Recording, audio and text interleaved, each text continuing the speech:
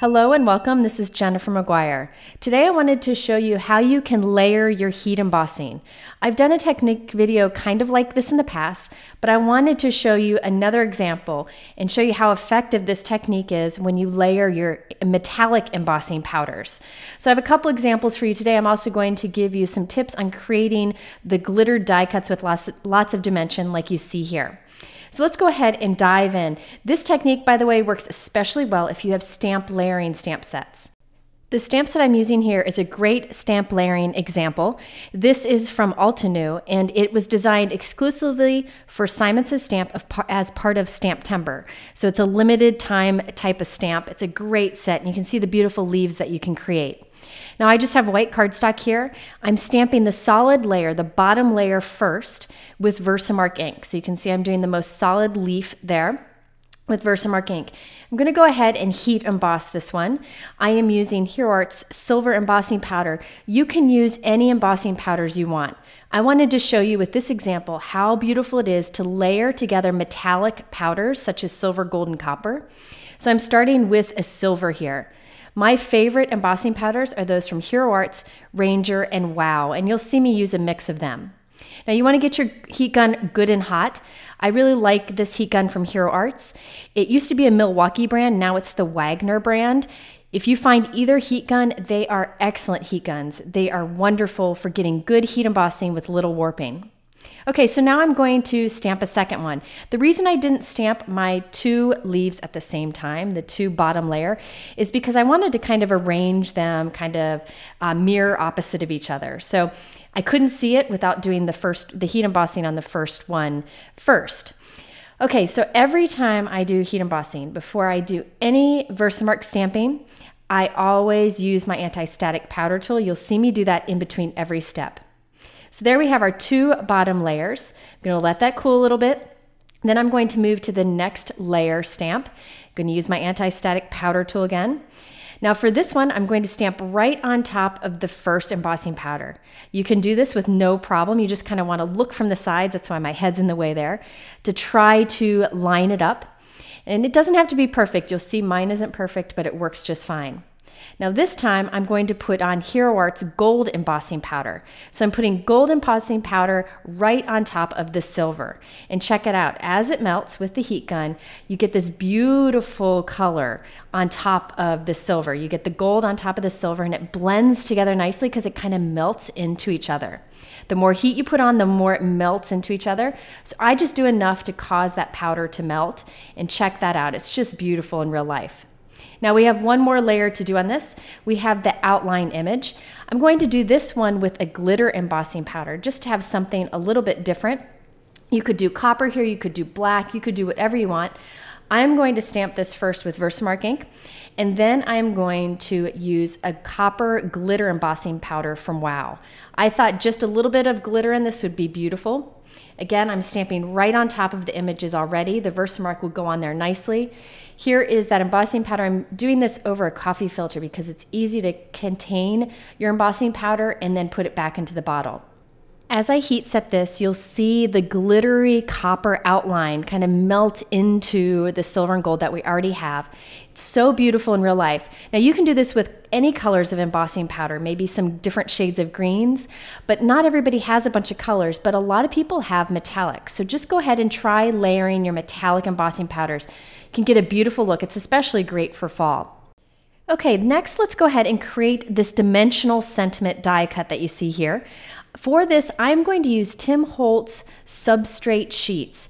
These are fantastic for die cutting. This is paper, but it's more durable and a little bit thicker. And I find that it works really well when I need to die cut sentiments. The reason why is when you go to pop them out of the paper, they never tear. This doesn't tear. So I'm going to die cut 3 of these. Now in the pack there is like a white, a dark brown, which I'm using here, and a craft color substrate sheets. I'm using the dark brown because I want this to be a dark brown die cut, but you can change the color of this by using embossing powders. But when you die cut this, it's a little more sturdy, easier to work with than just a thin piece of cardstock. You could by all means use just cardstock here and layer 3 together. It won't be as thick, so you could do additional layers if you want to. Now I wanted to show you, if you run some adhesive over this, you can see how durable it is. It's not tearing, it's not fragile, so you don't have to worry as much when you're working with it. So all I'm doing is adhering 3 of these together. There are many ways you can adhere multiple die cuts together. I just wanted to be able to show you how easy this is to work with and that it doesn't tear. And again, what I used here is the Tim Holtz substrate sheets. There are many great techniques you can do with these sheets, and I will share some of those in the future. Be sure to check out Creative Chemistry 101 over at Online Card Classes. Tim shows some great things you can do with this product, but I wanted to show you it's great for simple die cutting. Okay, so now I have 3 substrate sheet Thankful die cuts layered together. I'm going to take my Versamark ink pad and press right onto it firmly so that the ink pad kind of wraps around the sides of the die cuts also. And I'm going to use my tweezers to dip this into some Judikins Iridescent Sparkle Embossing Powder. You'll notice that I'm running low on this stuff. This is one of my favorite embossing powders. I've had it for many, many, many years. So I need to get some more. But basically I'm just dipping that in there, and I'm trying to get some of the powder on the sides of the die cut too. I'm going to go ahead and heat set this, and what I'll end up with is a dark brown with some sparkle to it. You'll see that it die cuts beautifully and heat embosses beautifully. You could leave the die cuts like this, but I decided to put another layer on, but this time of something else. Again, after it's cooled, I'm going to go ahead and press some Versamark ink firmly on top of it. This time I'm going to hold it with my tweezers and dip it into Wow Clear Ultra High Embossing Powder. This is a very big granule powder, so you'll see it looks like there's sugar all over my die cut here. The reason these powders are big is so that when it dries, you get a really, or when you heat set it, you get a really thick layer. So what I have is dark brown with some sparkle embossing powder with a thick layer of clear over it. So it's super smooth and super shiny. It looks like an embellishment, not just a little die cut. And because this die cut is so sturdy, I don't have to worry about it when I stretch it across the frame like you see here. Now to create that frame, I use this Avery L die. It cuts the postage frame and it pierces tiny little dots for a finishing touch. You can see the die set that it came from. I die cut it from white cardstock so that I could have a white on white card.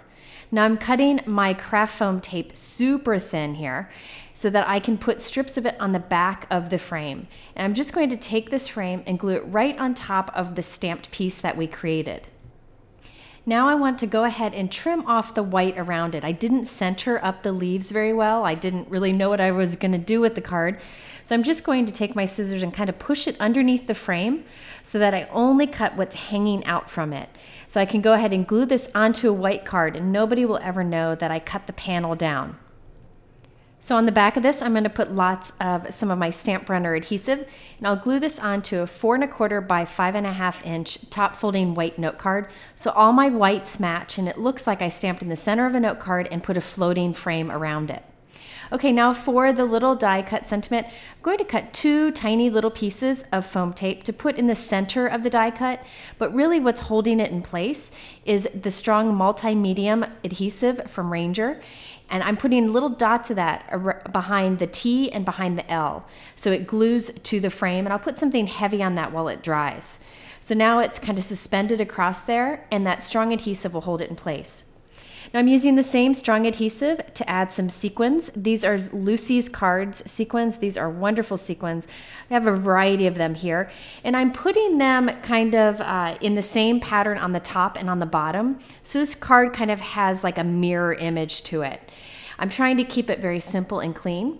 Now for the sequins in the center, I actually put a tiny little bead that's included in those sequin sets also, just for a fun finishing touch. So there you have the first card. Now I wanted to show you a variation of this using a different stamp set, a completely different look. This time I'm using a stamp set from Avery L. And this is also an exclusive stamp set for Simon Says Stamp as part of Stamptember, so it's a limited time kind of product. I have gone ahead and stamped and heat embossed some snowflakes with some blue embossing powder from Wow. Now I'm stamping right on top of it with Versamark with a different, smaller snowflake right on top of the bigger one. This time I'm going to add some Wow Silver Glitter Embossing Powder. So I am again layering my stamped images. Now these snowflakes really aren't meant to be layered on top of each other, but I wanted to show you that you could do this with any snowflake or flower images you may have. And check it out, now I have a snowflake that's silver towards the center and blue around the outside. Now I wanted some light blue embossing powder details. So I'm using a quickie glue pen to add little dots and also color in the tips of this snowflake. So I'm just coloring it in with some adhesive here, and I'm adding some light blue embossing powder. Now, believe it or not, that adhesive will hold that powder and you can heat set it. You just need to heat set it a little bit longer than normal, and you get some fun dimension. And now I have a blue snowflake with some silver glitter on top and some touches of light blue. So this is a fun way to kind of layer things up and make some simple images look super special. I'm going to do the same thing here. I did the light blue embossed snowflakes. Now I'm adding tiny little dots of the quickie glue pen. This time I'm putting on the silver glitter embossing powder so that there'll be touches of silver glitter in our tiny little snowflakes. So you can see all the texture that you get there. Now for this one, I use the Tim Holtz substrate sheets in the white color, and I die cut a Simon Says Stamp Delightful die from that, and I layered 3 together. I put Versamark on it, dipped it into my silver glitter embossing powder to give it some shine, and check that out, it's beautiful. But again, I really want some smooth dimension to that. So once it's cooled, I'm gonna go ahead and press some more Versamark on it and dip it back into that Wow Ultra High embossing powder. Remember, this is the big granule stuff. It looks kind of like sugar. And watch, as you heat set it, you end up with a really beautiful shine with the glitter kind of trapped below it, so it's nice and smooth. Now I completed the card just like I did the other one. I put the white floating frame, adhered the die cut across it, and I added a few silver sequin stars. So again, it's the same design, but I'm doing different types of stamp layering with heat embossing. It's a great way to stretch products you probably already have. If you are interested in the products I actually used in this video, I link them below in my YouTube description. You can also head over to my blog for much more information. If you like these ideas for heat embossing, be sure to check out the other 3 videos in the center here. The first one shows another example of heat emboss layering, and that's some bright, colorful layering. In the middle is how I organize my embossing powders, and on the right is another example of creating a dimensional heat emboss die cut. Thanks for watching. I hope you'll come back soon, and I hope you have a wonderful day.